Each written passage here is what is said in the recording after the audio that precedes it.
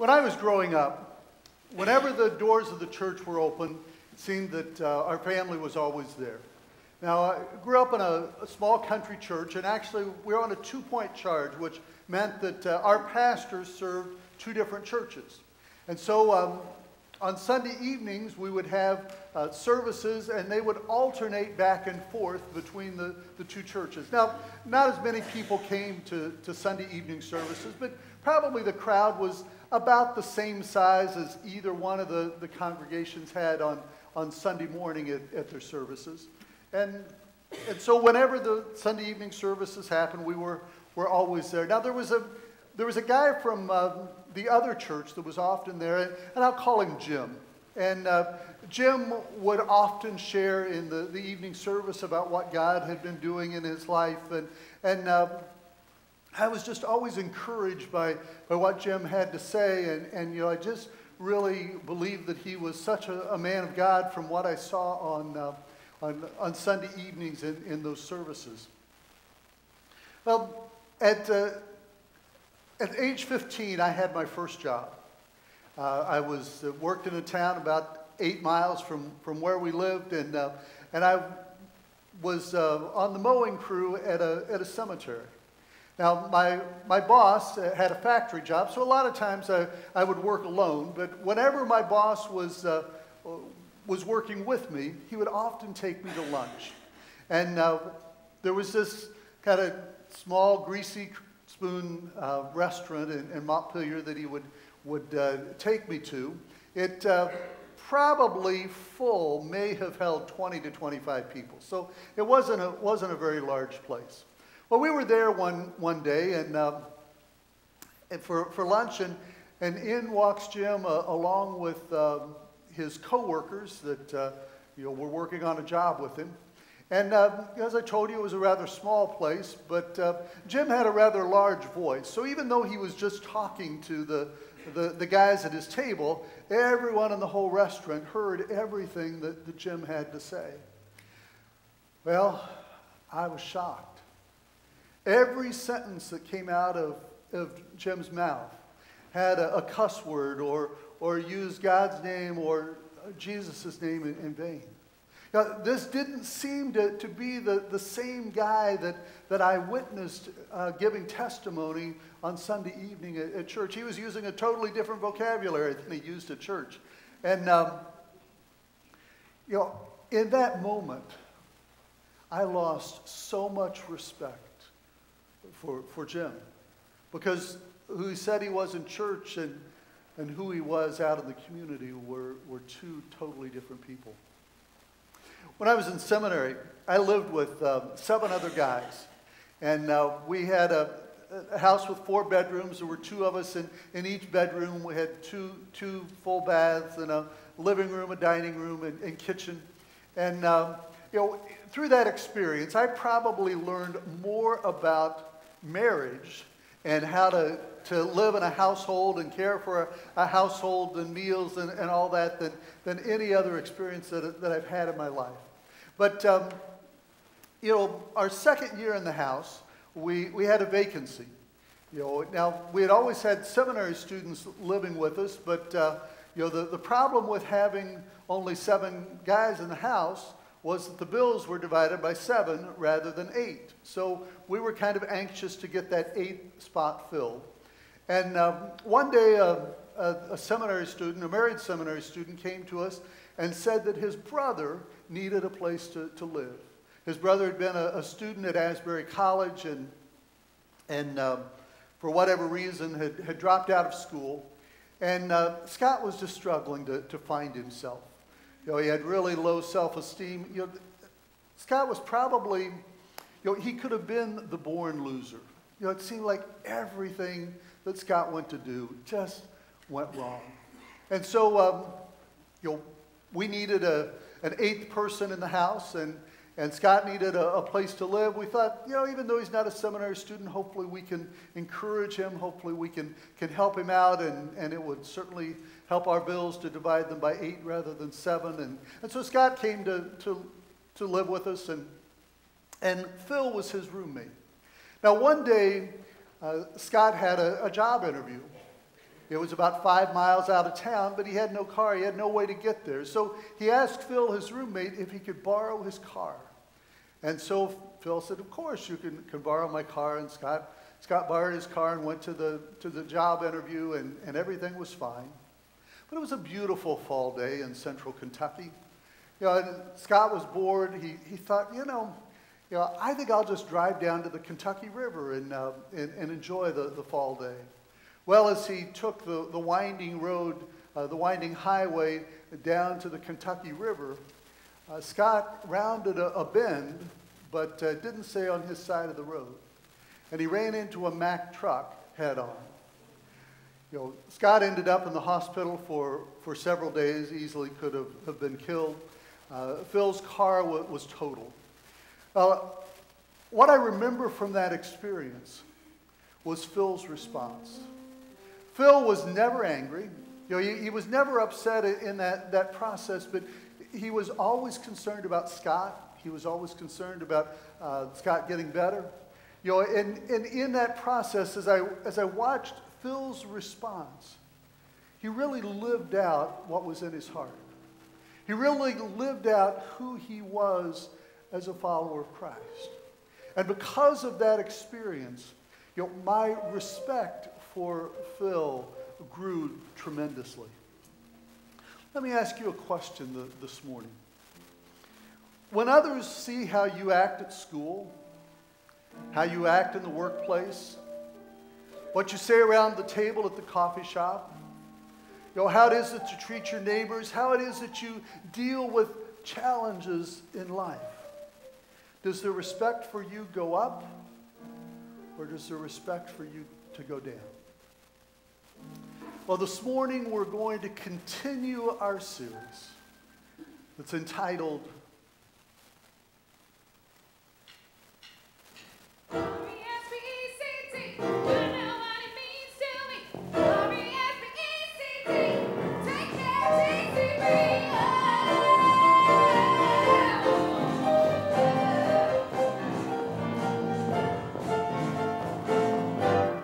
What you want, baby, I got it. What you need, you know I got it. Come on, let's get it. He's smaller than we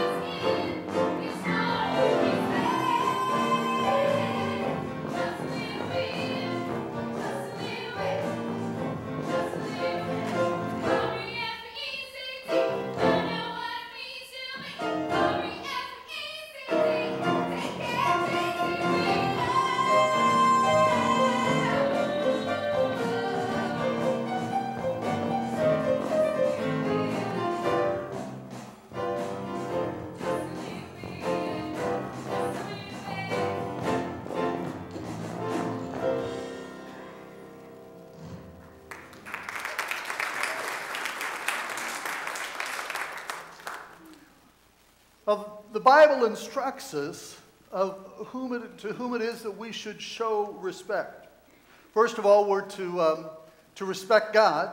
In the Ten Commandments, it tells us that we're to have no other gods before Him. The Ten Commandments also tell us that we are to respect our father and mother.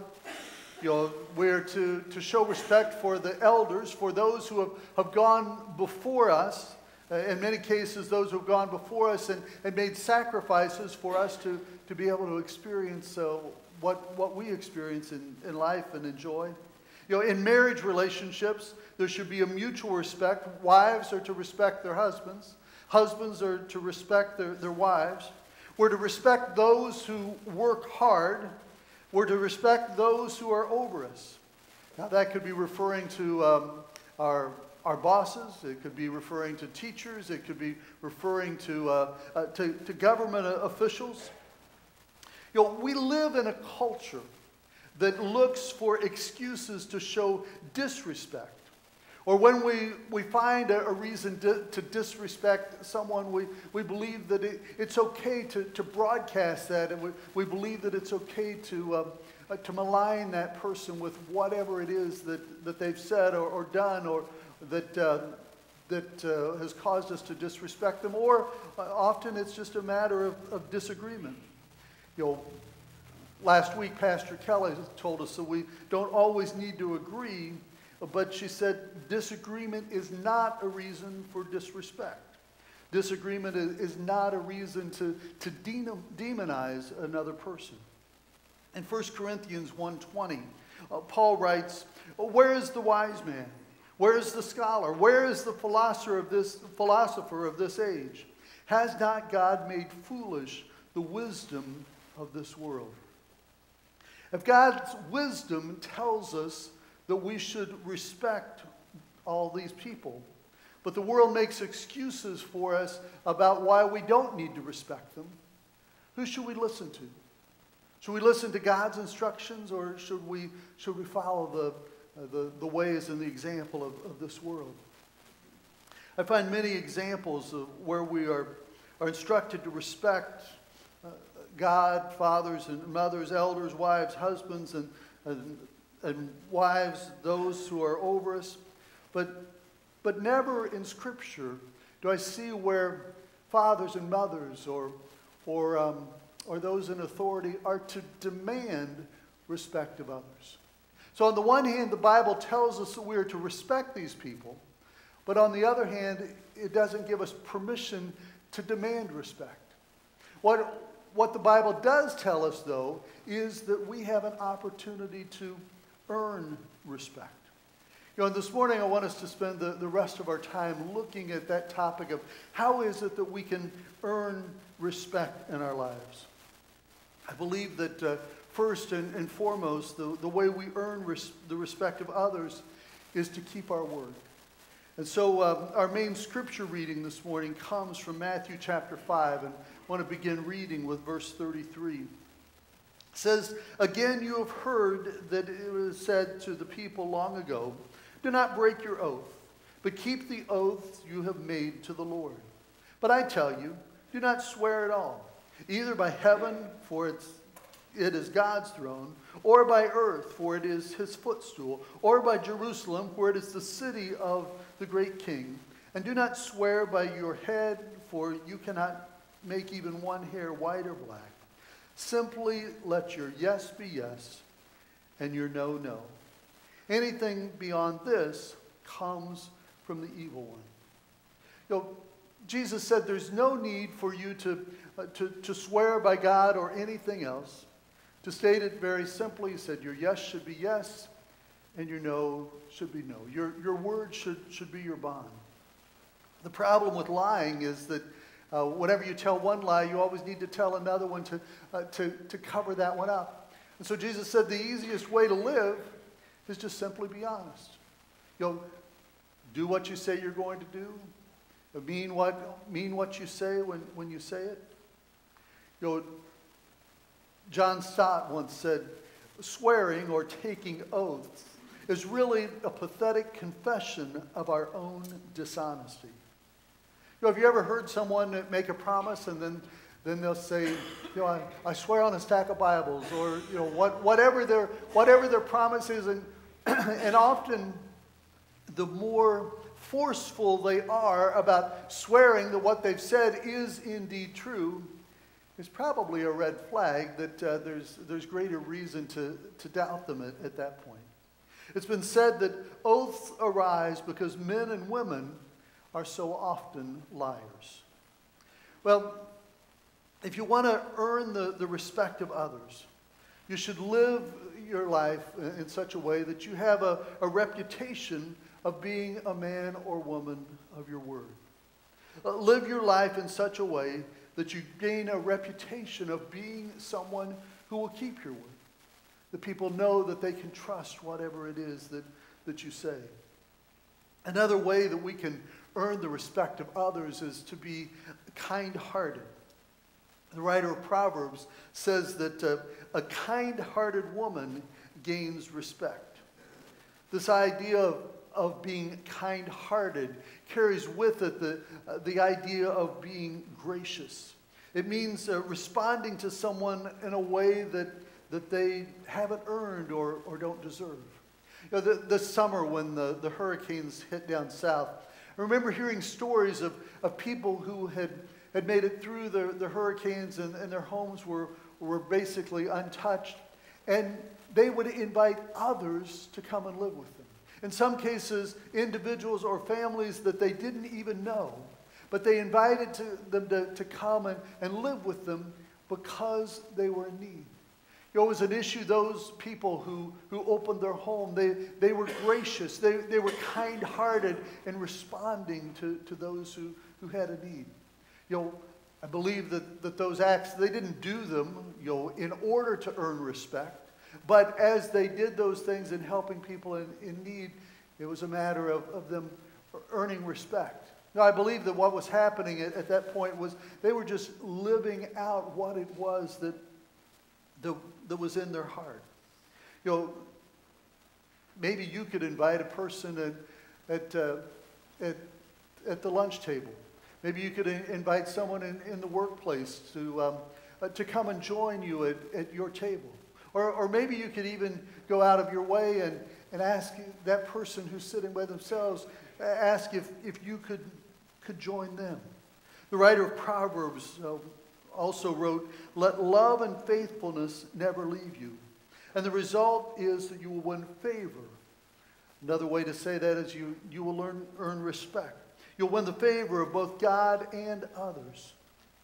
Remember the story that I told at the beginning about Phil and Scott. You know, Phil was gracious to Scott. You know, Phil was kind-hearted to Scott. And in that process, you know, Phil was just simply living who he was. He was letting his character come out. But the result was that my level of respect for him grew tremendously on that day.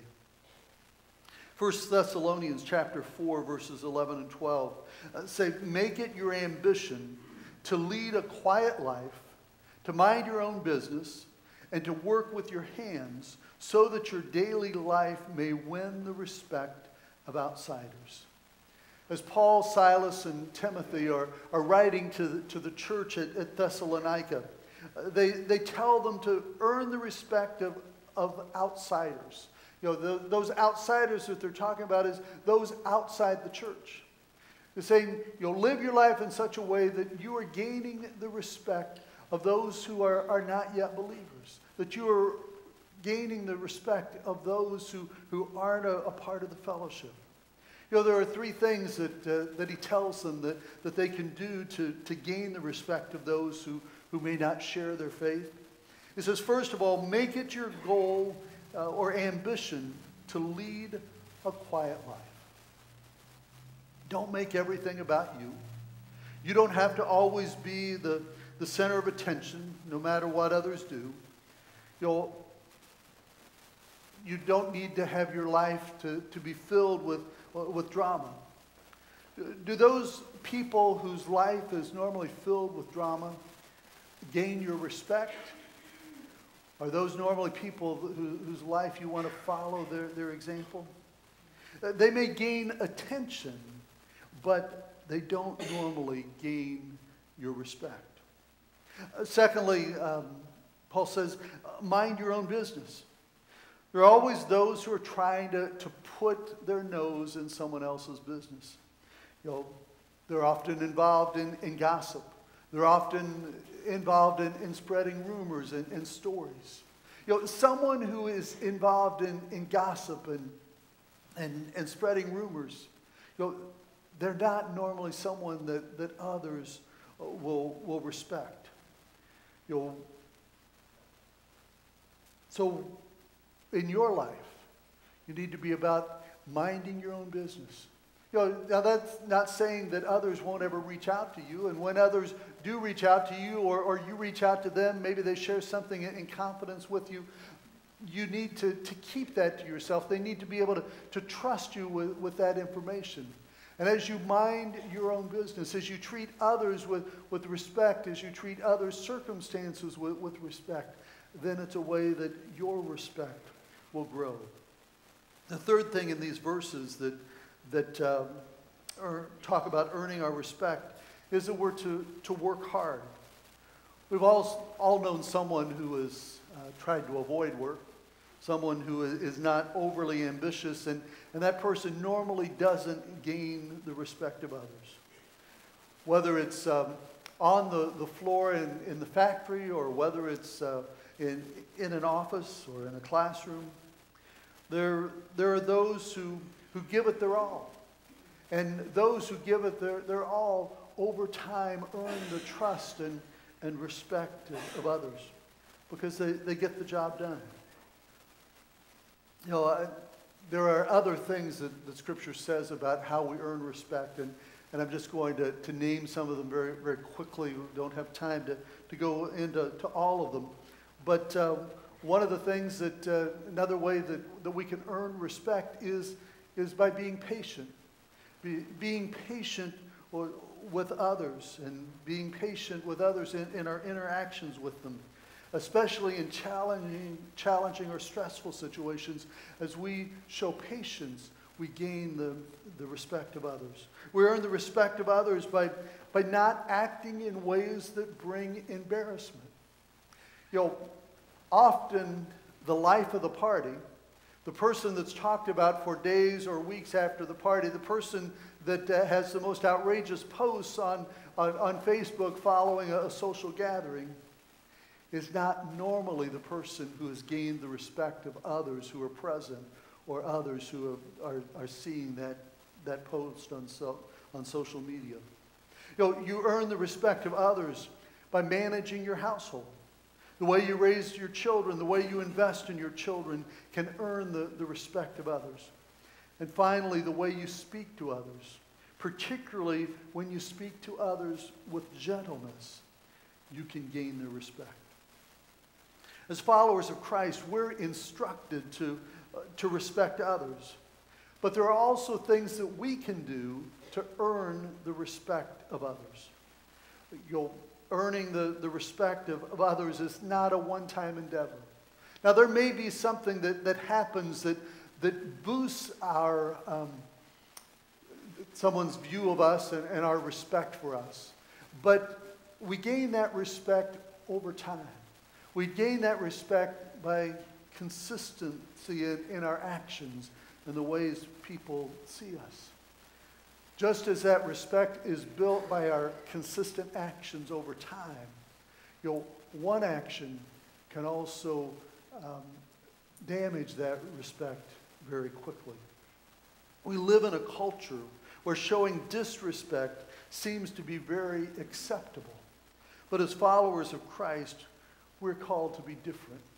We are called to show respect. We're called to live our lives in such a way that we earn the respect of others.